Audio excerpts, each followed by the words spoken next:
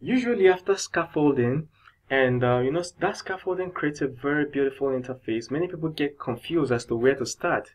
That is when you really need to fall back to the initial guide that we wrote before. This is our initial guide. So we're going to start working out the processes step by step. The first thing is that the user's the user registration needs to work out well, and which we've already sorted out. And then the social media login, we've already sorted that out. Then we have the multiple user levels. Those are the roles that needs to be sorted out. So we're gonna go and make sure that only admin can see anything that has to do with roles. Then here also we have to make sure that the user profile works out well. Okay, after we've sorted this out, we can now move to the nomination section and start making all these other user stories work out well. Okay, see you. So we're back. Only admin needs to see user roles. We don't need any other person to see user roles. Okay, only admin needs to see list of users. We don't need any other person to see list of users. And what else? Only admin needs to see settings. And then nomination users, we don't need anybody to see it. Nominations, okay, we need any other person can see nominations, categories, and votings. All right, so let's go and arrange the menu like that. Remember where the menu is in layouts menu. So we take the votings at the bottom and take it to the top, put it at third. All right, so then also we take we can now here make sure that only admin can see it. According to the way we designed our database, admin has a role ID of 1, right? So first of all, let us go and create the roles. I'll come here, role, click on roles, and I'll pan to the right, add new. I want to create all the roles we need. We need admin role, enter, save.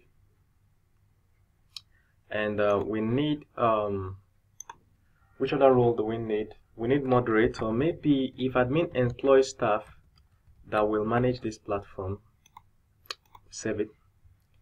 And somebody could be a member of an audit firm. So we're just putting this in case. You may not really need it. Save in your own design.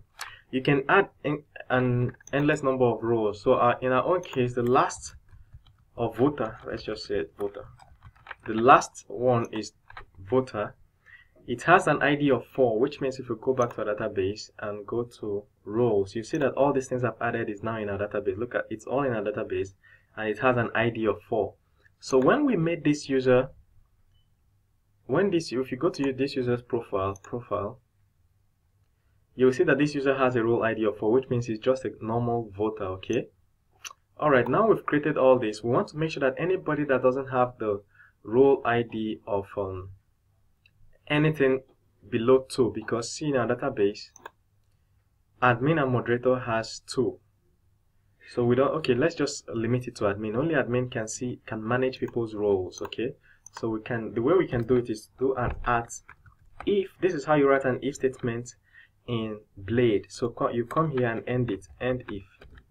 All right, so we can now say what we're writing about is if auth user role ID, put this ROL, role underscore ID is if the role ID of the user is less than 3, which means it's either, if it is 1, only admin can see this, right? Settings roles, okay. So far, let me just not do admin. Only admin can see roles, alright? So let's just do it somewhere here. Only admin can see roles. So roles is at the bottom. You'll see why I'm doing it like this. Then I can copy this and put it here. So only admin can see roles, but moderator can see. Okay, only admin can see settings if we want, because settings involve the voting cycle. Okay. List of users and stuff. Maybe moderator can see list of users in case there's any complaint. Okay, so we can now do this. Copy this, paste here. So this says only if your ID is less than 3, it means you are an admin.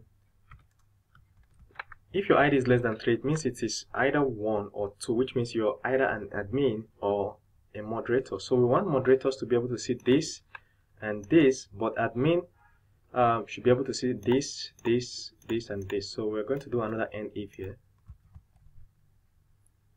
I'll move this to the middle so it makes sense.